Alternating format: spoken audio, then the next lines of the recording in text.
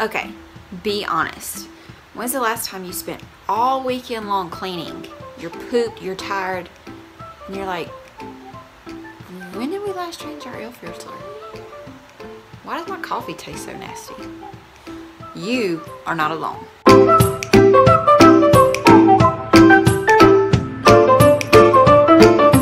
How many times that we forget to clean the little things that we always take for granted, like, oh, they're there, but we never think about cleaning them.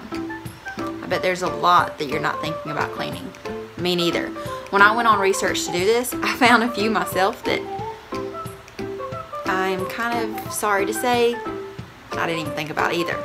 So, get you some tea, since we're gonna fix the coffee issue. Grab you some tea, sit down, and come clean with me, Jessica C. Hi, welcome back. But if you're new, I am Mommy Randoms, Jessica C. I like to keep your house spick and span without breaking your back, your budget, or your clock. So, if you're interested in videos like that, like, subscribe, and leave me a comment on anything else you would like to see, and let's get started.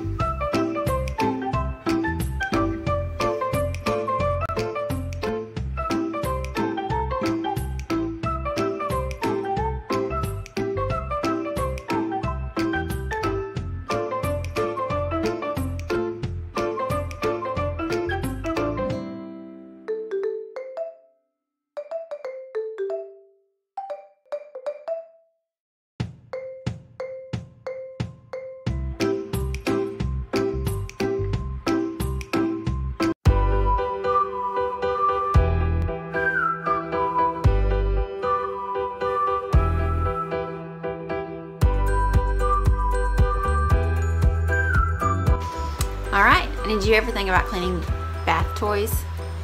You can actually either throw them in the dishwasher or throw them away. Not cheap ones. No, you can seriously put them in the dishwasher as long as you put them on the top rack and actually run them through the dishwasher. Also with your sponges. Sponges are they're very frugal. They're not really expensive, but sometimes they can be after you buy them so many times. So if you don't want to throw them away, you can actually put them in the dishwasher as well, put them on the top rack. I actually do this with my scrubber brushes. I put them in the dishwasher about once a week and run them through the dishwasher. It actually cleans them. Clean your washer and dryer. Your washer, they actually have little things you can throw in there, like little pods you can throw in there, or you can just use some vinegar, run it through like a whole cycle, clean. The dryer, you want to make sure you get a long dryer stick that actually goes into the vent and pulls anything out that your vent trap isn't getting. And remember, vent traps need to be cleaned every time you get something out of the dryer. This helps your electricity bill as well because it can dry more efficiently if the lint trap is cleaned out. Oh, and did we mention air filters? Yeah. I actually buy them in bulk from Sam's and I still forget to clean them out. It happens, but I actually did it last week. Score one for me. Gold star. Your pet bowls, they need to be cleaned. It's moisture, so it can cause germs and like fungus and stuff, so you want to make sure you're cleaning those. Even the food, because obviously it's going to be right beside the water, which then can probably get some water in it, kind of trap it, and it's going to be nasty too. If you love your dogs and cats and pets like family, treat them as such. Clean their bowls.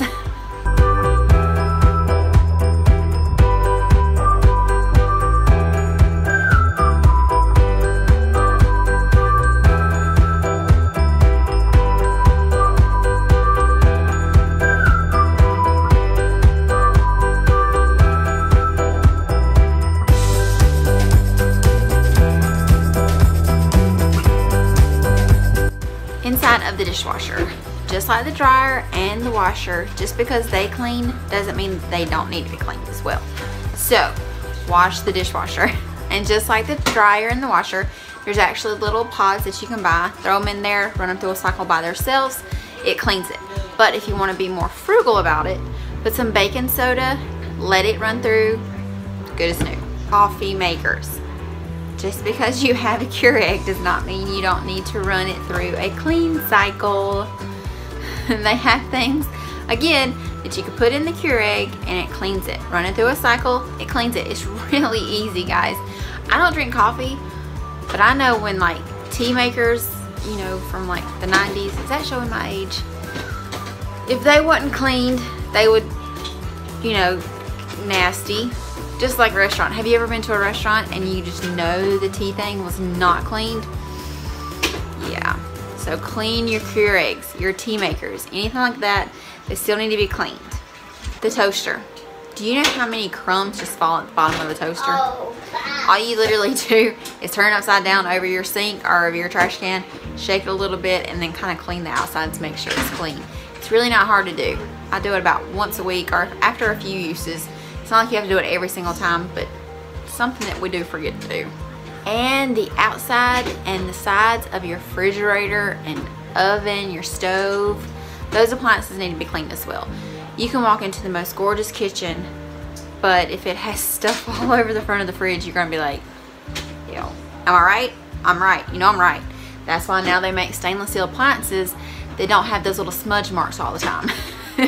Because people do not like to see nasty fridges, nasty stoves. They make them for a reason. Just saying.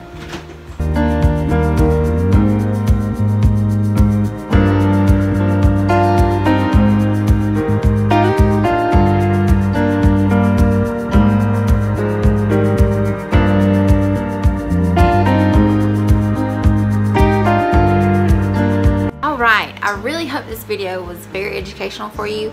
There's some things on this list, trust me, that I did not even realize I was not doing as well. You're not alone, let's just say that.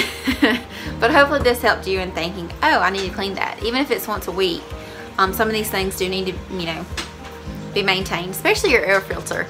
Especially if you have pets. I have 2 dogs, so I actually probably need to change my air filter a little bit more than non-smokers, non-pet owners, which we don't smoke, but we do have pets. So just make sure you kind of remember stuff if you want to. Make a little note, put a little list on your refrigerator. And if anything, you could also give it to a chore, you know, do a chore list for your husband. Just saying, wink, wink, Jared.